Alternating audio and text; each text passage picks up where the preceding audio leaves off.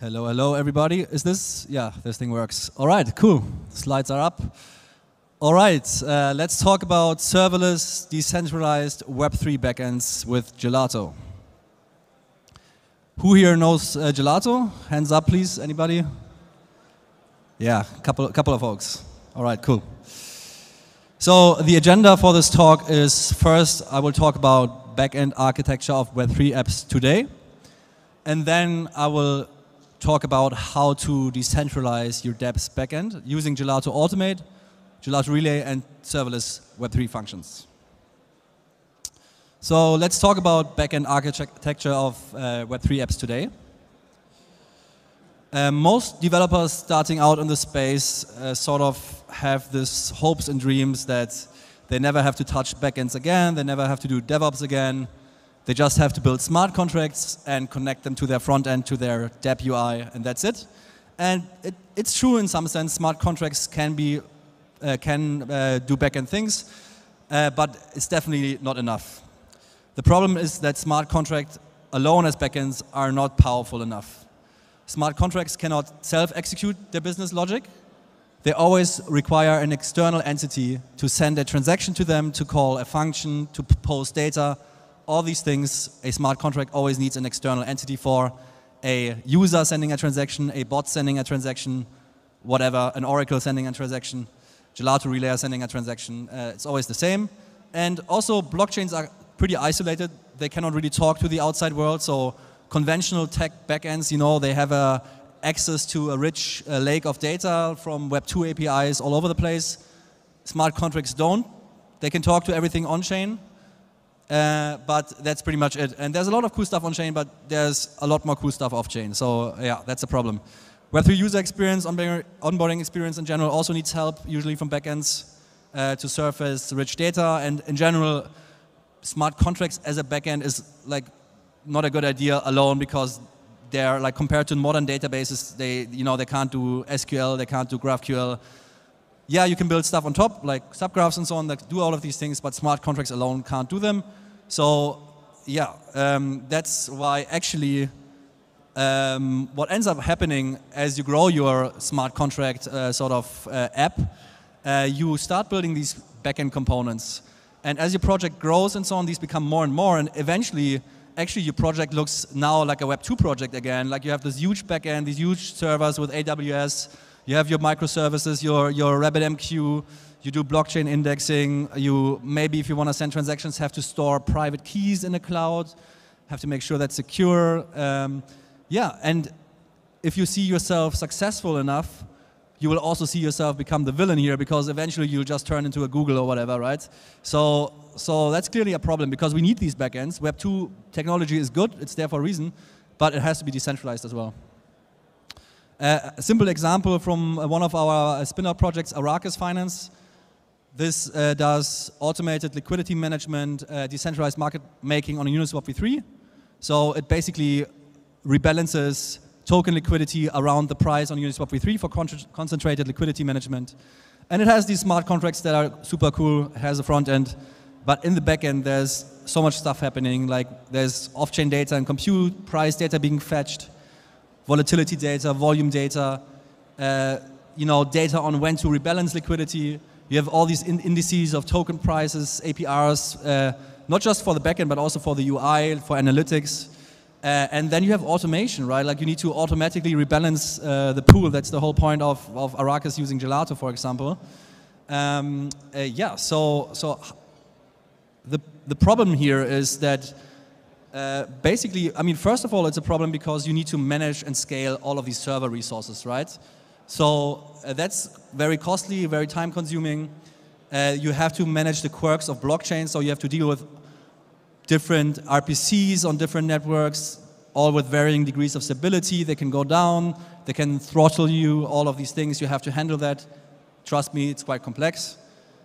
Then you need to pay all these RPC providers or run the nodes yourself everywhere in a scalable manner, supporting, I don't know, hopefully thousands of users.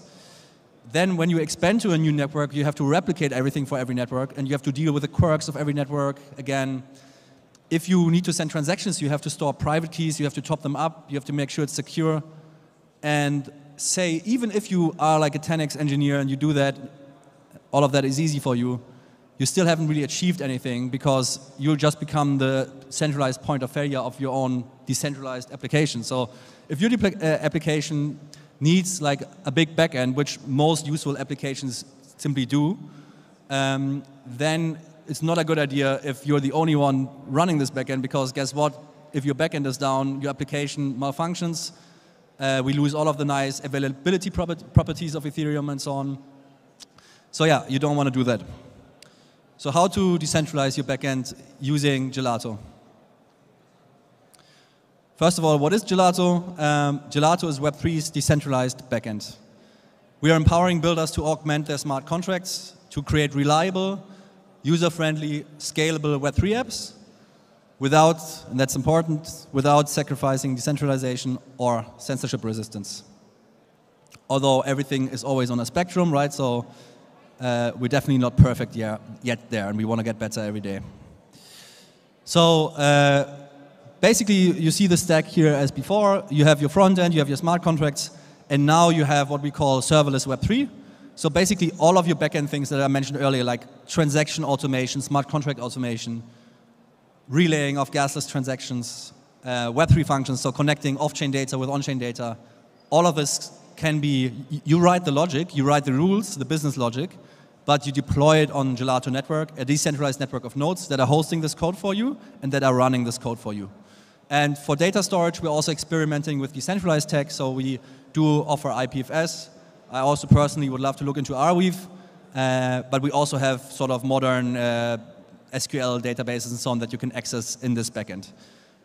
You can think of this as sort of like an AWS Lambda, but on Web3 rails. So how does Gelato work? Basically, you write your code and you write, what data is to be processed, what data is to be validated, when it should be sent on chain to automate or to do whatever. And this validation logic is run in a decentralized network. We're soon also adding consensus mechanisms to have more security there. And then once your code says, hey, please take this data and execute it, please take this data and call my smart contract, put data on chain, whatever, it's dispatched to a decentralized network of executors, we call them, that are basically very specialized client software we wrote that is extremely performant and getting thousands of transactions pushed to many different chains in minutes. And from there, we're entering the on-chain entry point of the Gelato protocol. Gelato protocol is just a set of smart contracts that basically, you can think of it as SLAs, like service level agreements that make sure that this Gelato network of bots fulfills the conditions of the application that you are building. And then from there, we go to your target contract. For example, PancakeSwap uses us or MakerDAO. And we call the function that you need to be called. We post the data that you want to be posted, and that's it. So let's dive a bit deeper into Automate. That's the OG Gelato thing that we sort of invented back in 2019, a smart contract automation protocol. And it's really an end-to-end automation service that basically lets you define on-chain conditions that should trigger transactions to certain smart contracts. And Gelato will then execute your function with the data and at the time that you want. There's also a nice monitoring alerting system to alert you about executions and everything, and a very, I think, to be honest, best in the industry, easy to use interface, where it's like technically you can go completely without code. You just paste your smart contract address, the ABI, and you can start automating functions with a click of a mouse button. Yeah, so there's a lot of use cases that have used this over the last 2 years. For example, in the yield farming section, we have Beefy Finance, Harvest, all of these guys that have used this for automatically harvesting vaults. Prediction markets have used this. There's a whole sort of weird corner of the internet that uses Gelato for rebasing algo stablecoins. Ohm, for example, did that. Then automated node top-ups there, like Optimism uses us, Maker uses us. For NFT lending, Zrun uses the automation, and Superfluid as well does it for automated money management. Yeah, so by now there's more than 300 projects using this stuff and over 2 million automated transactions. And Gelato has established itself as the #1 automation service in Web3. Yeah, let's talk about Relay. That's what we built after we built the automation, and that's, I mean, you can think of it very simply as a very scalable transaction execution engine. So for example, cross-chain bridges like Connext uses this to send thousands of transactions, tens of thousands of transactions per day. And as a developer, it's like a simple to use SDK and API like you would use in a normal Web2 backend. And you don't have to worry and deal with all of the nastiness of transaction lifecycle management, like nonces, reorgs, all of these things are abstracted away from you. You just send what you want to send on chain, and Gelato does it for you in a timely and reliable manner. It also enables something called account abstraction with any smart contract wallet. And you might know gasless transactions, so transactions where you don't have to pay for the gas. That's also built with Gelato Relay. We have a gasless wallet SDK for that. I will talk a bit about that later, and I also have a workshop on that at 5 p.m. today. Bonus slide, yay. Account abstraction, it's just clickbait, to be honest. Had to put it in the talk, but come to my workshop there. I will show you a bit about Gelato and account abstraction, but for now, I won't dwell on this.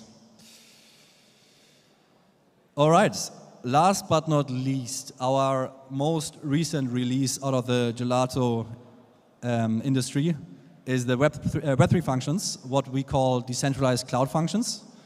We experimented with that last year and released it last year.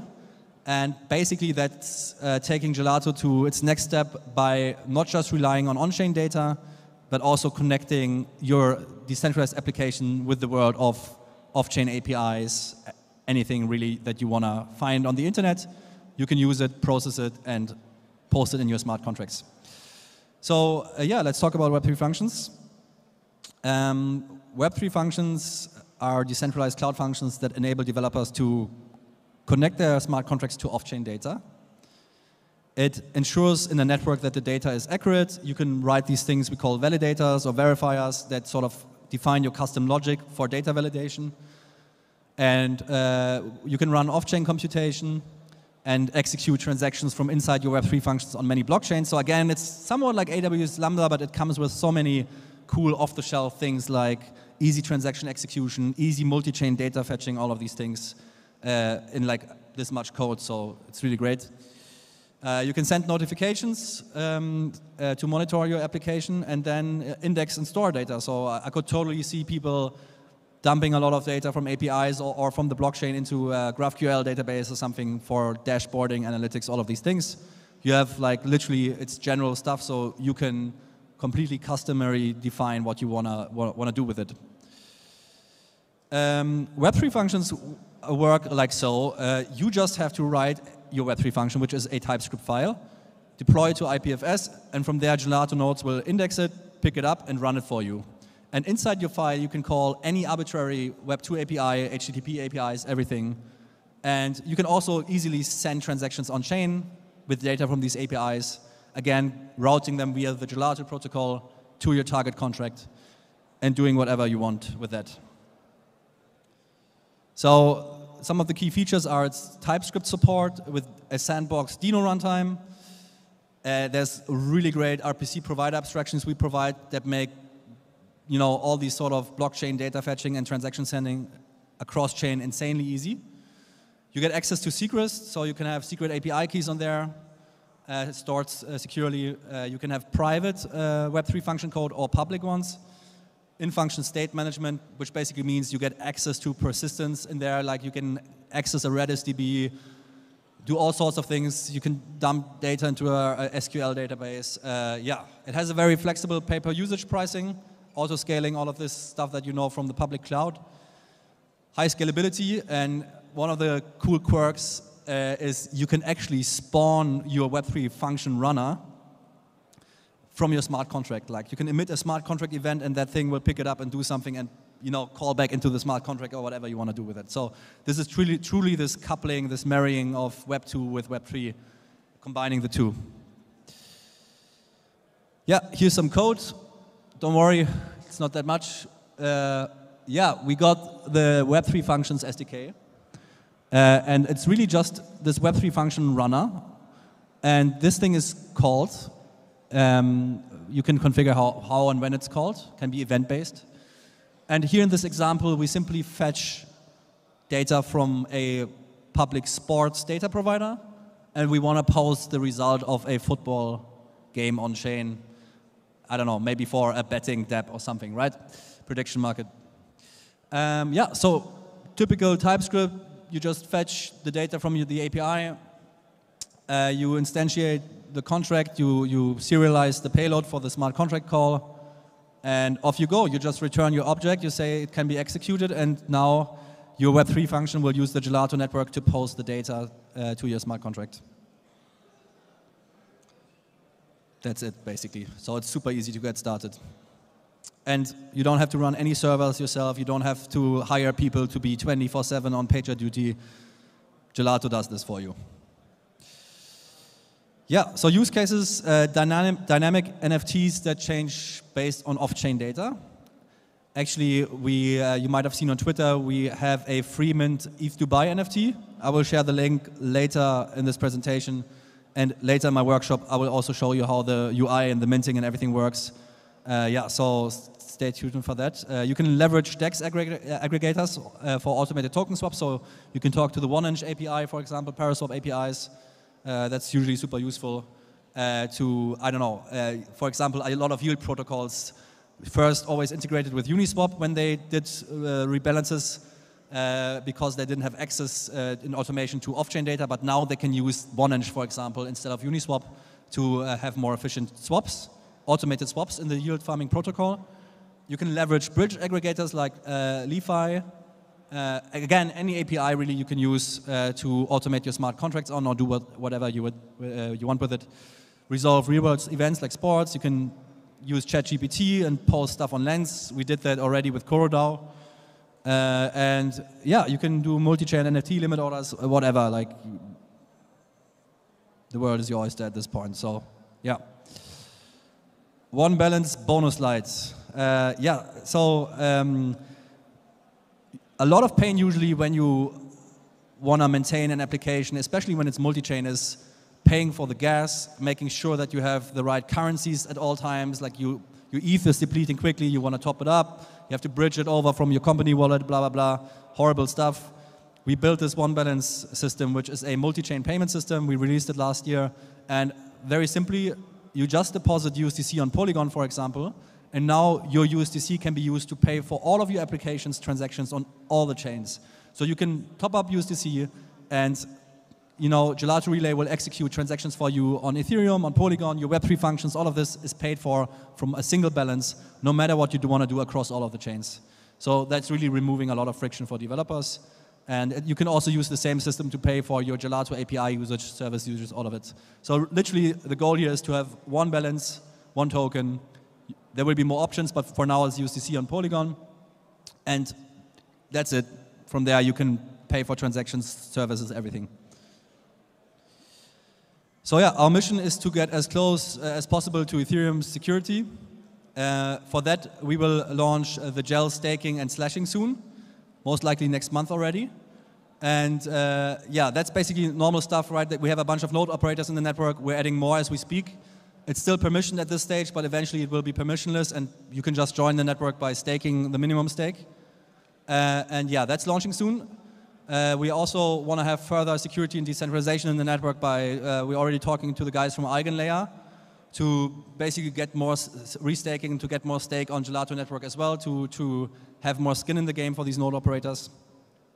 And last but not least, we're also researching zero-knowledge proofs at the moment for our Web3 functions, so that eventually we can also have basically verified compute outputs. Yeah, that should also make it easy to agree on data that was generated off-chain and verified on-chain. Yeah, that's the ecosystem that Gelato has. As you might know, we've been live for almost 3 years, and since then, yeah, we have deployed to basically every EVM chain, and we have been used by many projects in the aggregator system. For example, InstantApp started using Gelato already 2 years ago. If you've been on PancakeSwap or QuickSwap or SpookySwap, they're all using Gelato for limit orders.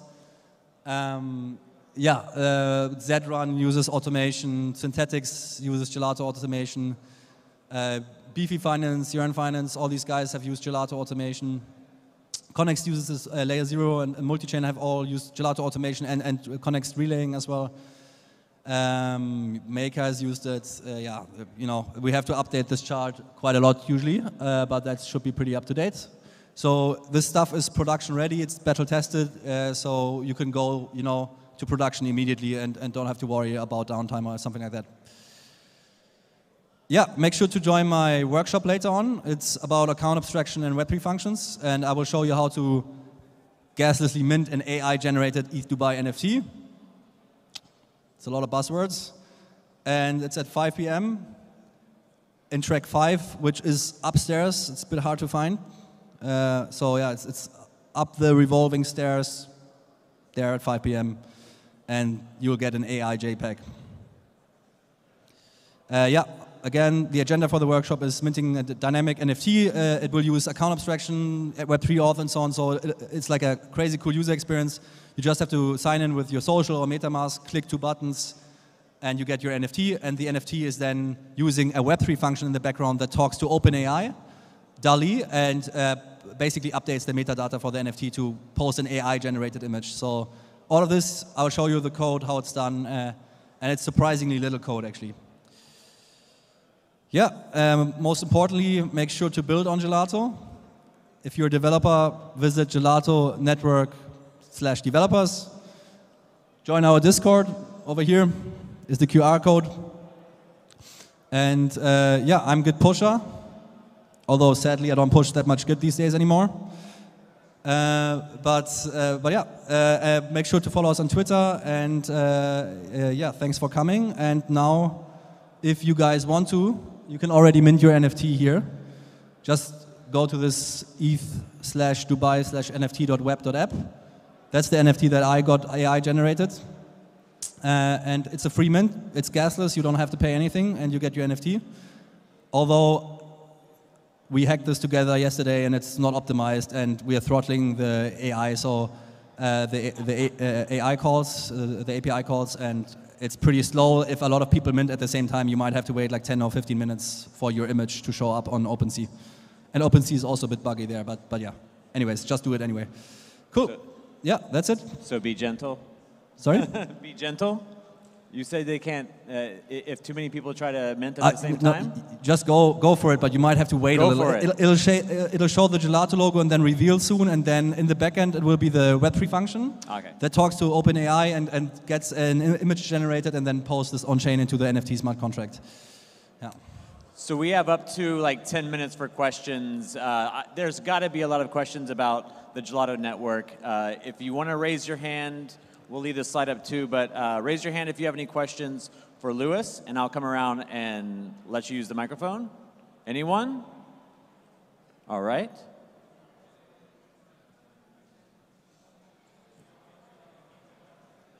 So is there a free tier of the service where developers could try out ideas on Gelato before paying? Yeah, I mean, normally we try to always have a free tier.